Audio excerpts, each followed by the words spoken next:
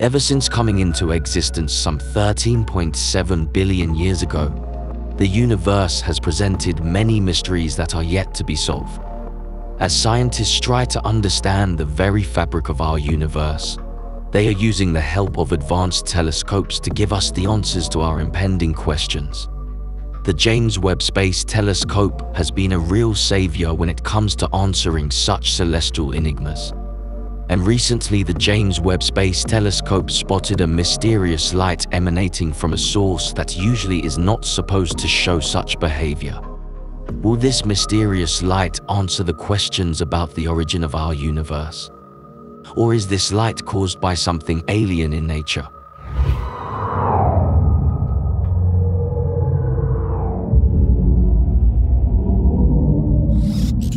Orbit. Beyond the blue. Ever since its launch into deep outer space to answer questions regarding the origin of the universe, the James Webb Telescope has made many fascinating discoveries. The James Webb Space Telescope is a space telescope that was specially created to carry out infrared astronomy. Its high resolution and high sensitivity apparatus allows it to view objects that are very old, distant or faint, even better than the Hubble Space Telescope. This allows astronomers and cosmologists to catch a glimpse of the first stars and also the formation of the first galaxies. In some cases, it even provides detailed atmospheric characterization of potentially habitable exoplanets, like Proxima Centauri b. This exoplanet orbits around the habitable zone of the red dwarf star Proxima Centauri. This is the closest star to the Sun and is about 4.2 light-years from Earth. The reason it's called a dwarf is because of its low luminosity. Red dwarfs are by far the most common type of star in the Milky Way. But the James Webb Space Telescope recently found an anomaly in another dwarf star. This one being a brown dwarf, also called a failed star. A failed star is a celestial body made of gas that can't sustain nuclear fusion of hydrogen because it couldn't reach the necessary mass for it during its formation, like a successful star. This one is designated W1935 and is located over 40 light-years from Earth. And the behavior of this dwarf star that perplexed astronomers is that it is showing signs of possessing an aurora. Auroras on Earth are known as the Northern Lights, and they are visible in Iceland, northern parts of Sweden, Finland, Norway, Russia, Canada and Alaska, as well as southern Greenland. This beautiful phenomenon is caused by charged particles from the Sun striking molecules in Earth's atmosphere.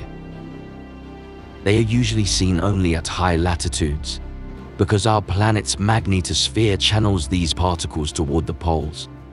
Such auroras have also been spotted in our very own solar system on Jupiter and Saturn, and even on Jupiter's moon Io and on Saturn's moon Enceladus. But the reason the aurora is bewildering astronomers is because W1935 has no stars close to it that could be providing the charged particles to fire it up. The potential aurora over W1935 was indicated by infrared emissions from methane, spotted by James Webb Space Telescope. When methane emissions like this are seen over the gas giants Jupiter and Saturn, they are the result of their atmospheres being heated by charged particles from our Sun, thus creating aurorae. The same might apply to W1935 as well. With a lack of an external solar source to cause the brown dwarf's aurora, scientists believe that there may be some internal process occurring within W1935 supplying energy to its atmosphere. Maybe it's slowly beginning nuclear fusion of hydrogen, which might eventually lead to the formation of a successful star in a few million years. We will only have to wait and watch to see how this celestial riddle finally unfolds. But do you think that W1935 is showing signs of becoming a successful star like our Sun?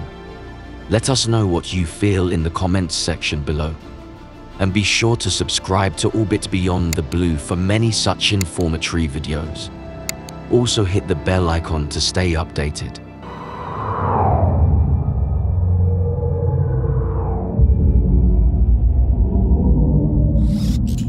Orbit. Beyond the blue.